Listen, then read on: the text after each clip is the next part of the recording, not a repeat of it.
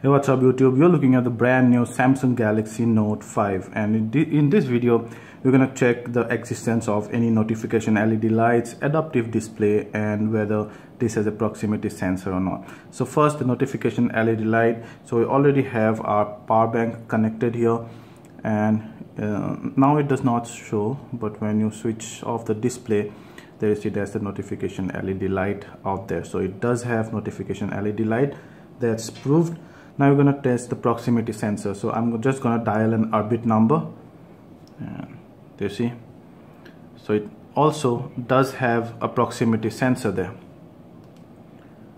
Next and the last test would be the existence of an adaptive display, and you go to display, and there you see you can set it to auto right here.